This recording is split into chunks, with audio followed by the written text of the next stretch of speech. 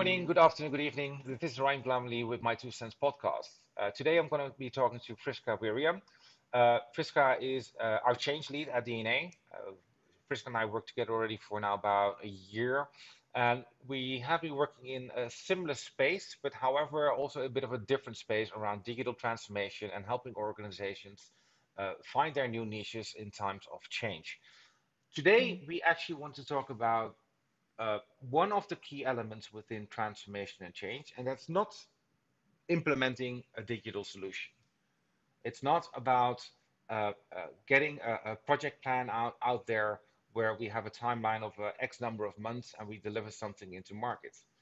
We really Mm, want to talk about achieving a culture of innovation. How do you transform your organization? Well, if you look at organizations who are in a startup, generally they don't have a lot of processes. They just get on with it. They have an idea concept. They have a dream, and that dream, based on that dream, they're hiring people to achieve that dream. At a certain level, they get to the point that they have to change, they have to professionalize, they have to scale up, and they have to embed processes. Now, on the other hand, you have organizations who are here for 10, 20, 30, 50, 100 years, maybe even longer. And to survive in these times, we need to keep innovating. And that's just not just a technical. So today we want to try to answer the question, how do you achieve innovation and transformation by enabling your organization to have and embed a culture of innovation? So as I mentioned, Friska is joining me today, and I'm really glad that Friska is joining me today on this topic because this is really a topic which goes into her heart. It's really a topic for her. Friska, can you tell us a little bit about yourself? sure. I've been in change and transformation for the better part of a decade now. I've led change projects impacting up to 23,000 people across six of the seven continents for some of the biggest names in mining, engineering, technology, and higher ed. And through my years leading change in all shapes and sizes all around the world, I found it's not the tool, it's not just the behavior, but like you said, you need to have the mindset and the culture that accompanies it. Because if you don't, then any behavior change that you do drive will be very short lived. You'll return 3 months later and they would have reverted back to the old way of doing things. And this is hard because, hey, culture change is hard. It's intangible. And that's why a lot of companies give up after 3, 4, 5 months in, right? And we'll talk about this later when we dive deeper into the questions. But I believe that a big source of why most culture change fails is because the entire system is not conducive to such a long-term change. People are obsessed with their quarterly earnings, are obsessed with keeping expenses down, profits up.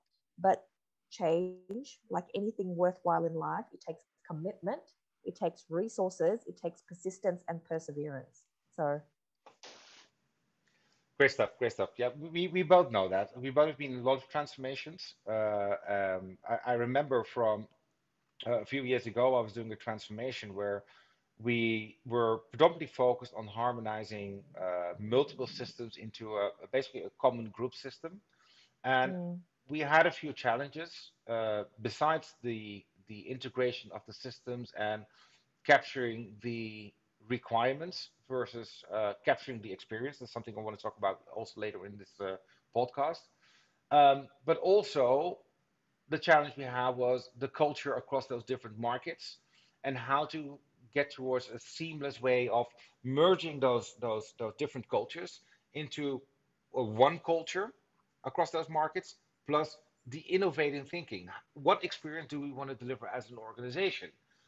Now, what will be the key challenges you see in practice when organizations are trying to implement a culture of innovation? what you just said then, like different, especially if it's a global company, different countries, different offices will have their own version of what innovation means to them.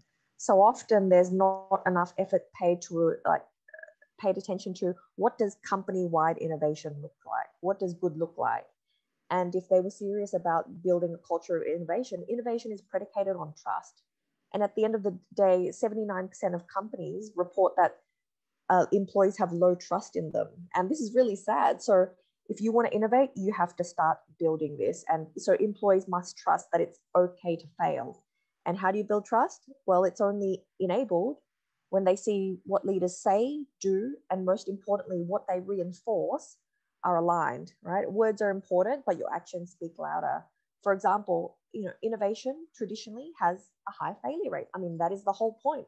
It's to try things, and that maybe out of 5 things, one will work really well, but that one will make all the other 5 worth it.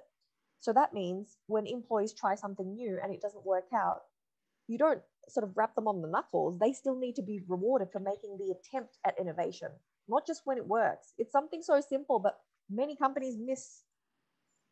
Yeah, no, I agree fully. I agree fully. I think also that the role of the leader is going to be really important in that space.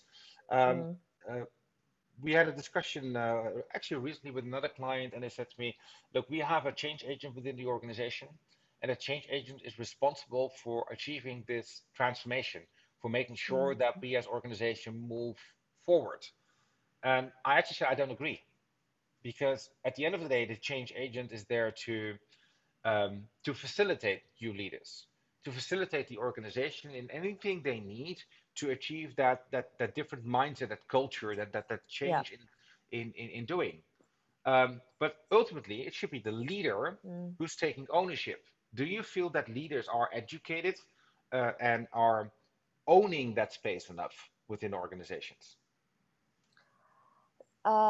No, and I really think that one um, person that's not open to change, that's not adaptable, that can poison the lake for 1,000 others.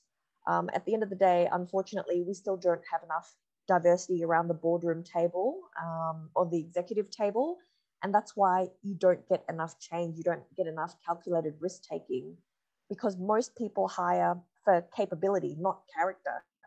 When we're looking for executives, we should look for things, you know, what do normal job descriptions have? Oh, master's degree, Ivy League education, most technically capable person in the room. But things that describe innovation, they're not capability, they're actually character driven, right? Risk taking, adaptability, openness to change. But how often are those sort of traits prioritized over more hard skills, more technical skills? That's actually a really good one. It's the Mm, the what we always see, people who are really good in sales, they get promoted to sales leader, and then they mm, find out that the role of the sales leader is not actually doing sales, but managing the finances, which often is the feeling a lot of sales leaders have. yeah. Um, that capability, that risk taking across the whole business. What can organizations do to enable their leadership team or actually on the hiring process already, start thinking about Mm, what do we need for the future. And I got a feeling that when I look at hiring processes, also the experience I have personally in working with HR business partners, which um, I often do not really see as business partners, but they do actually what mm, we tell them to do. How can we change the way we hire people to make sure that we are hiring for the future? mm. I What's think your we need to I think we need to look at what are the critical skills that are needed in the future. And I think people overestimate the importance that industry experience or even years of experience has. Because at the end of the day, what we learn today, in 5 years' time, it will be irrelevant. Like, look at the higher educational institutions all around the world. They are getting disrupted in a major way. The rise of massive open online courses, platforms such as, LinkedIn Learning, Udemy, Teachable. These are all slowly but surely eating away that market. And the same rings true for how we hire. I mean, just look around your boardroom table. You don't have a circle of change. You have a cage of complacency often because the people that are there, they got to where they are today because of what they've done in the past. And so they have no incentive to change. And they don't realize that to get to where they want to be tomorrow, to get to where the company needs to be tomorrow, requires a totally different toolkit, a different leadership style, and often a different person altogether. And so what I found is that a lot of change projects that should have been successful but got killed, it's because the wrong person was the wrong leader, the wrong sponsor was nominated to see it through. Cool. So we're talking about the wrong leader, wrong person. Let's just jump a little bit more on the leadership style. What are the types of leadership styles we could put forward, which are great ones if you want to work towards more innovation? Mm, As we all know, there are about 10 or 12 main leadership styles, from being more in control, that real manager or the empathic manager. If yeah. you look at the core leadership styles and typologies we would Mm, prefer to have when we are looking towards a more innovative mindset and thinking towards the future, what would they yep. be? So the leaders who have been effective sponsors of significant transformation-wide change, they exude empathy, authenticity, curiosity, right? Curiosity over contempt, vulnerability, the openness to say, I don't know, or yes, I got it wrong, and resilience. And what I've found is that they have not just the IQ, which is obvious, but they have really strong EQ and AQ as well. So they can manage not just their emotions, but the emotions of others in the room. And they're obviously adaptable. They're not wedded or tethered to a particular tool, mindset, or view. That they are very open to accepting information from others, and then changing a course of tact. Whereas a lot of leaders are very stuck in their way of doing things and not open to other people's viewpoints. So their adaptability quotient will really determine how successful the organization is over time. Right?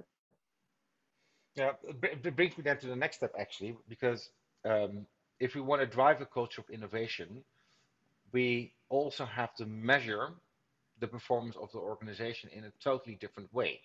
We traditionally measure on revenue, on the number Yeah. of cases, the NPS, etc., etc. Yeah. But those are not the elements which drive a culture of innovation. What Yeah. elements could we add towards our KPI-driven organizations, which will drive that innovation, which will measure if you are on Mm. track or not? Well, I'll give you an example. When I was consulting to the world's single largest police jurisdiction, they were starting to drive a culture of innovation as well. Hmm. So what they rewarded, they had an innovation platform where people could submit ideas. They rewarded, what they measured were how many ideas on the platform, how many new ideas submitted, how many recurring users that submitted multiple ideas, how many were green lighted to a proof of concept, how many developed to a prototype, how many to an MVP. So yeah, there's a whole raft of new measures that are applied to innovation. So profit and loss is not going to cut it. I agree. I agree. But Mm. I want to take it a bit further, because now we're talking about MVPs, more the digital part of innovation. There's also a culture, the cultural part of innovation, because I think it's all about Mm. mindset. And of course, it's great to have more ideas and thinking in abundance. In a few weeks' time, we're going to talk to one of our other associates, Paco, who is really into innovation, but from an abundance thinking. So we'll Mm. touch the topic more in that space. If we now look at culture of innovation, and we talk about MVPs and that kind of stuff, we generally talk about product management teams, marketing teams who are Mm. driving the innovation, the customer into innovation towards clients. Now, that's fine, that's good, because that's where you basically innovate towards your product strategy. But culture of innovation means it has to be carried on all levels. That customer Mm-hmm. service agent needs to be innovative in finding modern and creative ways of solving things Yep. they're getting in front of them. Mm-hmm. How do we do that? How do we make sure that not only the product team is talking about innovation, the marketing team is marketing the innovation, the sales guy doesn't have a clue what's behind it and can't communicate that to their clients, and the Mm-hmm. service person is there just to fix the problems they always have. If you Mm. want to drive a culture of innovation, from my perspective, it has to be on all levels. Innovation has to be everybody's job. If you say it's a culture, then everybody's part of the culture, not just the marketing team. So I think for a very conservative company to say, oh, we want to build a culture of innovation is very scary. So instead of this massive tidal wave of culture change, which many people find daunting, instead just build openness to doing something different, just one project at a time. talk to the different customer groups and functions. Start small, right? Find one person willing to give it a go. Resource it, pilot, test, learn, apply. And the challenge is getting that first one, because no one wants to be first. So find a willing subject, execute, promote to the best of your ability, and then use that as a case study. Use the small wins to influence others to try something new. So people rely on social proof to make decisions. And so this way you reduce the failure of trying something new while increasing the reputation to deliver. And if you're serious about building a culture of innovation, it needs to be resourced sufficiently. Like, it doesn't come for free. People need to be freed up from their regular day jobs to even have the mental space to think about doing something differently, right? So if you don't create the conditions for change, you can't expect, your culture to suddenly be innovative. Mhm. So the next question is quite simple. I had last time I had a chat with a guy who was responsible for customer experience transformation. He was more on the digital side, and he said at a certain point, Rahim, I need the leaders to step up. They're just not stepping up. Where do I start? Because I have a really digital mindset, which is more related to the tooling you use and the way you approach your Mm. actions. Um, but where do I start? Because how do I convince a leader, or how do I help him transform to actually drive that culture of innovation within his team? Mm. See, often leaders don't know what the hell does that mean? What does step up mean? Does it mean talk at a town hall? Does it mean send an email? Like, it's to get the behavior change that you want, you need to provide very easy to understand red light, green light. This is good, this is bad. Right? So people know what's expected of them. And I dare say your friend hasn't communicated that very well. Like, and people need to be given metrics. Like, does it mean attend every single stand-up meeting? Does it mean, like, what does that mean? You really need to define what stand-up means for them. And no one was born with the know-how on how to be a leader that promotes innovation. So, like anything, they need to be taught. They need to be given the resources, right? They need to be acknowledged for their role in the part in driving innovation. And they're not taught this in business schools, right? Unless you've got a special leading change course in your organization, people don't know what they don't know. So give them the information, give them the resources, and then encourage them to step up into their role. And like any good change person, I would collect data and visualize their success. So any positive feedback that they get from this, with this new behavior change that they've done, you want to consistently feed that back to the leader that's doing that. And this whets their appetite to do even more. That's a great point. The data part Mm. is really important, and gets back actually to an earlier question around the KPIs. We tend to have all those high level KPIs, the organization KPIs like revenue and net profit, etc., etc. The difficulty I guess, and I also experienced in the past, is this: how do we really measure that we are driving that culture? What are the elements we should really measure along the way? And those are not the harder KPIs, but there are also a lot of soft KPIs which we can measure. Mm. Think about employee surveys. How could an organization get through that? Build out the capability, so during the year they start building that pipeline of information on where they can coach and help their teams to move forward. Because on one hand, we can tell them, Mm. okay, fine, you need KPIs which are more on the EQ or AQ. Fine, but what does that Yep. mean for an organization? Yeah, I think you hit a good point. Like, people shouldn't be obsessed with numbers and metrics. For example, a KPI that I usually use for organizational culture change is how new joiners of the company describe it, say after the first 4 weeks. And if innovation isn't one of those words, then you want to know why. You want to ask them, right? Because this is fresh blood, fresh eyes.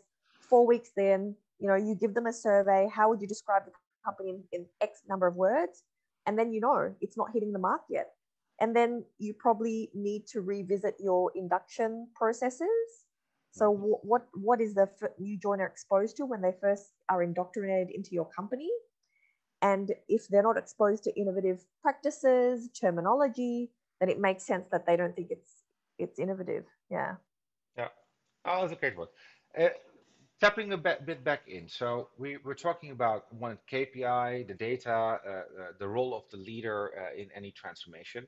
One thing you mentioned is around the communication. And I really like the communication part. And Mm, generally, you have your monthly town hall. Maybe now during the COVID, they have a quarterly town hall if they're lucky. They have their weekly stand-up meetings with their leaders, etc. From experience, you will have the same experience when doing your transformations.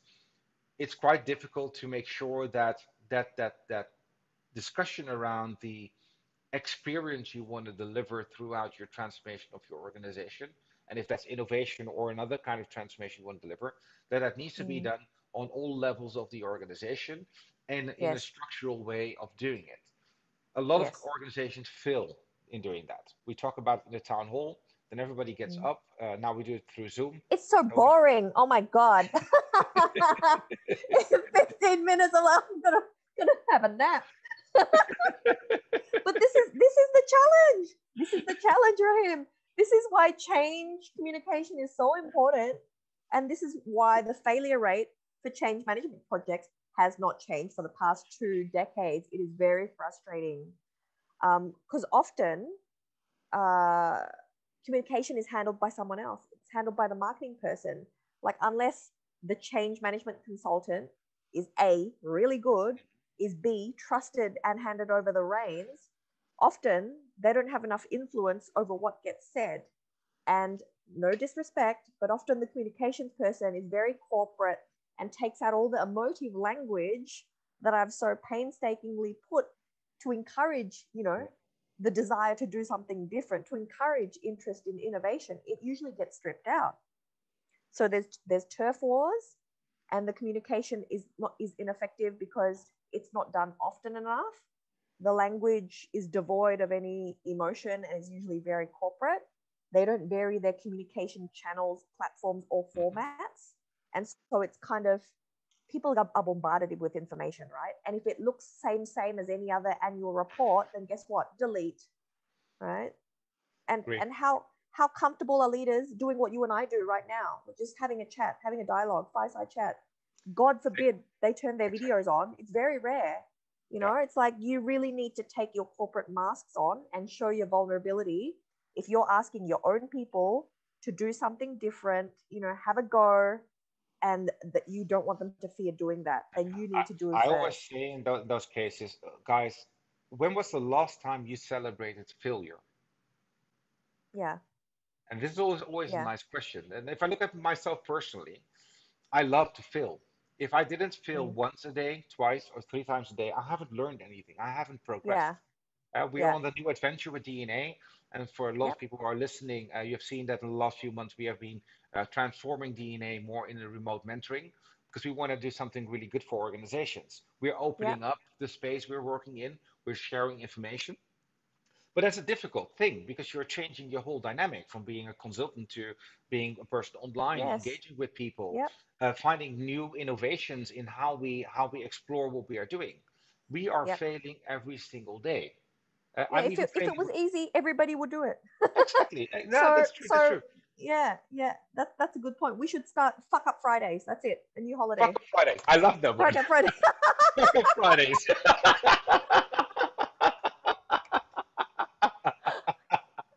This is a great one. Fuck off Fridays. So for people in the UK, if you hear us saying "fuck up," you can do your own beep. I'm not beeping this sound, but it's a joke, by the way. Fuck up Fridays. Yeah, I think we're going to make a new product. I think that we're ready Yeah, to launch a new product, the Fuck Up we can Fridays. start a movement. Yeah.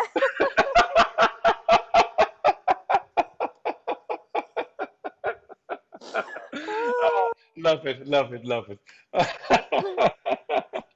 Hey, a bit back to transformation because we've been Yeah. talking a lot about KPIs, data, leadership, a little bit around the people of the organization. Mm, Now, I've been working for a lot of corporate organizations, and we always have been driven by investor value, in equity value, in all those roles mm, behind it. Um, the challenge within getting the values within the organization versus what you Mm. have your values towards your investors. There's a fine line. When you present it back, and I always have to laugh about it, when we have the corporate presentation with all the numbers, etc. Again, you're right, they're boring, but people Mm. want to know. That's fine. Then you have the second level is what is your internal, what's the internal vibe you want to create around transformation? I'm a strong believer, you know that. I'm a strong believer in corporate entrepreneurship. Mm. When I was leading people, I would never tell them how to fix a problem. I would ask them, how can we do it better? What will you do to achieve that? And I would let them fail. Mm. And not fail on purposely, but I'll give them the option, guys. It doesn't matter if you do it wrong, as Yeah. long as we progress. This is something difficult for a lot of manager type of leaders, because I think you have managers, people who are there Mm. to manage KPIs. You often see them in the factory. You have a whole line, you're building a car, Mm. and every step has to be done within 2 or 3 minutes. Mm. Soon we have a chat with Tiago, who's a really lean management in the manufacturing. He can tell you everything about those KPIs. But um, effectively, if you look at an organization, you have different types of communication, which, if you mix them, it could be illogical because your story towards your business needs to be the same. So, how do you Mm. build your corporate story?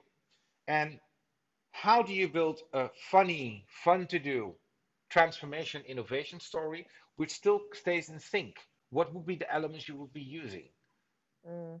I think you need to get your key messages aligned. So, like, for example, explaining what I do, I have different versions. I have a simple version, a formal version. Like, I imagine myself, how would I explain this to a 7-year-old? How would I explain this to a 17-year-old? How would I explain this to a 70-year-old? So the same logic applies when it comes to getting people to resonate with your vision for change, because what works for one person is not going to work for another, but you need to have some common elements to it, right? Like your objectives, what good looks like, and why. That why is very important. That needs to be the same regardless of whether you're talking to your investors, your employees, your partners, your suppliers, whoever. The driving force needs to be consistent. That needs to Exactly. be the anchor. And then it's just a matter of repackaging it in different language, in a different format to suit the audience. I love this part because it's all about tailoring the message, and I'm glad you popped this one up because in generally we try to do one message.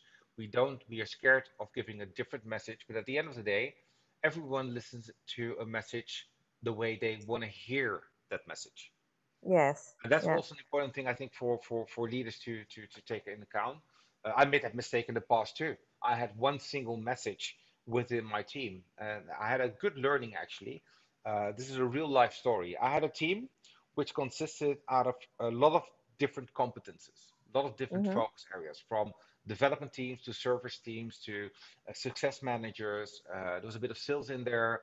I did a bit of re-engineering in certain markets and certain programs. So I had a lot of hats to wear. But Mm. ultimately, the message was we wanted to elevate the clients and the customer experience. So all Mm. our targets will be set on customer experience. Um, one mistake I made over time is that I forgot that the IT team was, they were interested, of course, in the customer experience, but the dynamics they were working in were so different that the Mm. story didn't resonate with them. We Yeah. had the same goal, the same mission, vision, one team, one Yeah. mission, one vision. That was the idea. But effectively, by being part of so many different teams, and I was lucky actually Mm. because I had that learning. Most leaders Mm. are, I'm leader of a sales team, I'm leader of a service team. Mm. It's one thing. But what I learned is that overarching all those different functions within an organization, the messaging should have been different, although the why statement is the same. I agree fully with you. The, Mm.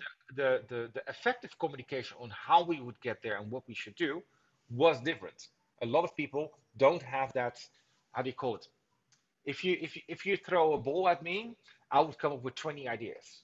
That's me. If I throw a ball at someone else, they may run It'll hit away. him in the head.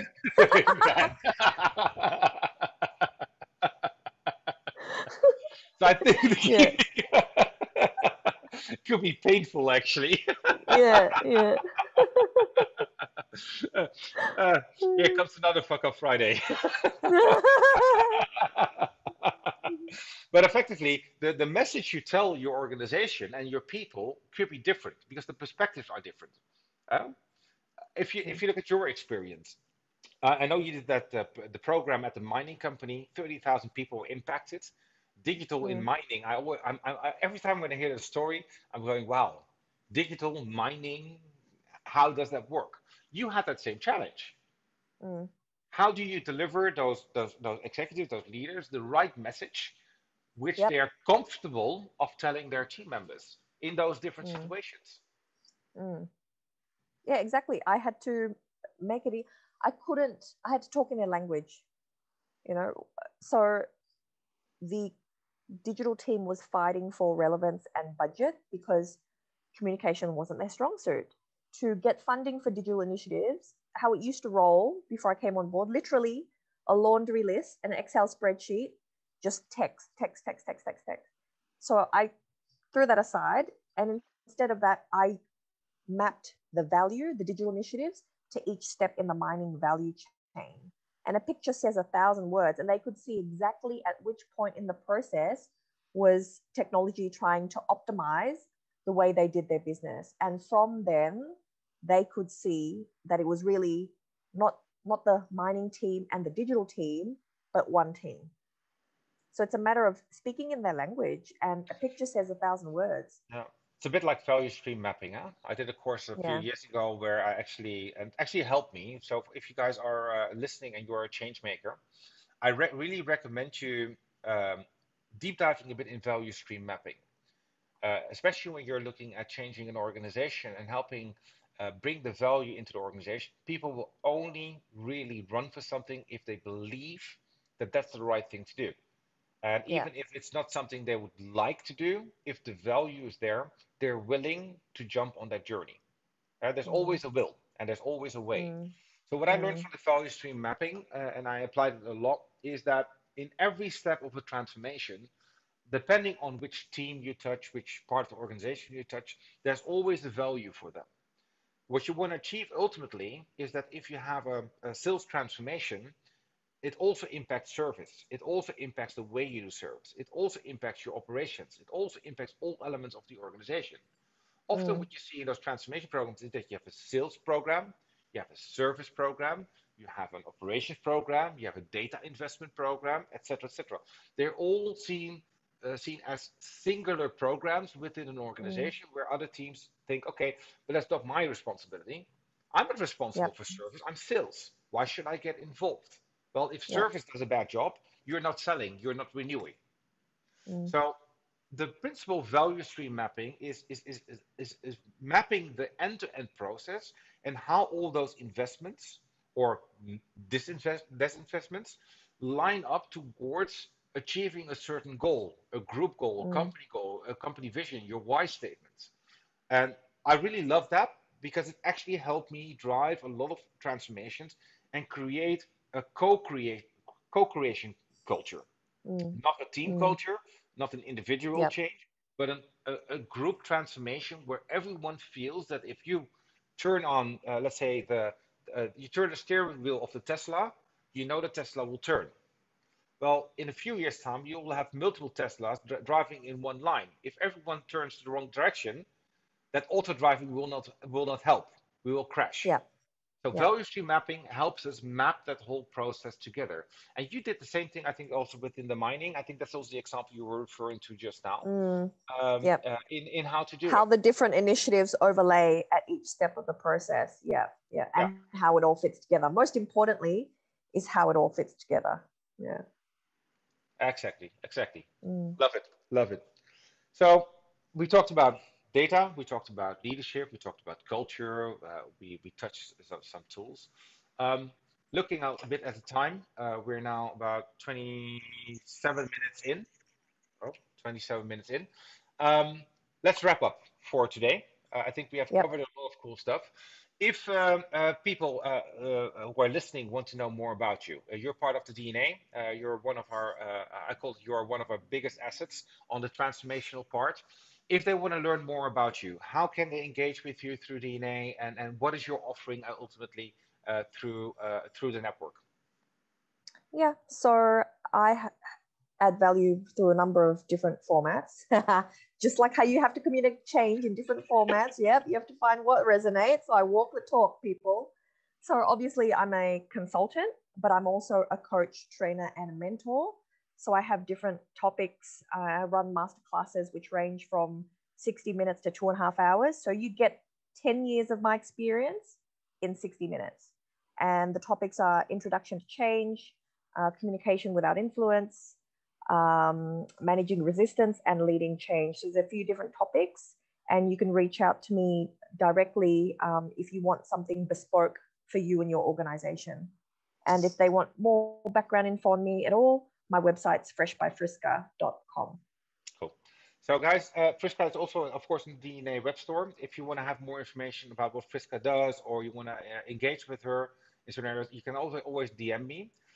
For the next sessions, we have a few people already scheduled to do some cool sessions. We're going to talk about information like what does it mean, especially now, to differentiate yourself as a sales organization in times of crisis. How do you actually are able to close deals in these complex times? Because the traditional way of working with now all the virtual stuff is quite complex. So we have Frans It is. in the next few weeks who is going to join us for a session to teach you guys more on value selling and differentiation. A really cool topic.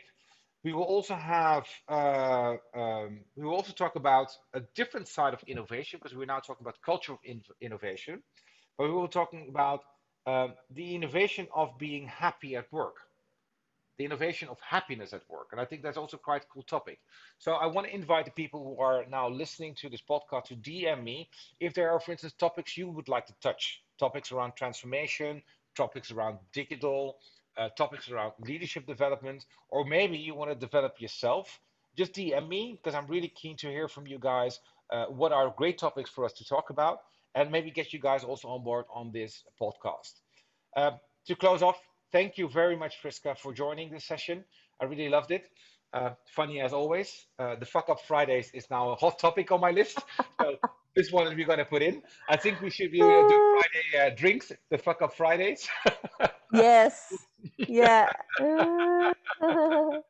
I love the dynamic also of today, and it was really great talking to another change maker like myself. I learned a lot from you, and yeah, let's continue building up DNA. For the listeners, again, every week, every 2 weeks, we will be posting a new podcast. If you want to engage with one of the associates, you want to get to know them a bit better or know what we can offer, just DM me, and I will send you the information as soon as possible. Wish you guys a great day, evening, morning, night, wherever you are in the world. And thank you for listening. See you guys.